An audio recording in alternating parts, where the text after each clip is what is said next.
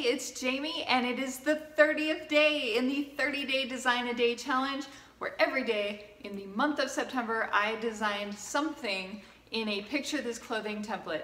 And today I drew from my hotel key card collection to put together a little design, and I kind of just spent a few minutes plucking them out of my little framed composite here and arranging them, and then I put a hollowed out template over the top. One of my favorite techniques for the Picture This Clothing templates, because you can do anything that you can put in one of these bad boys and take a smartphone photo of, we can turn it into a dress or a t-shirt. And it's pretty much as simple as that. Upload it on the website and bam, you're done.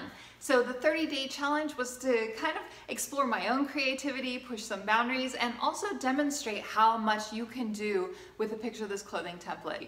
And that's it. I'm gonna keep this really brief. I wanna thank you very much for following along all 30 days. Now, I know I didn't do a video every single day. There were a couple of videos I didn't do throughout the month. I think I missed 3 videos.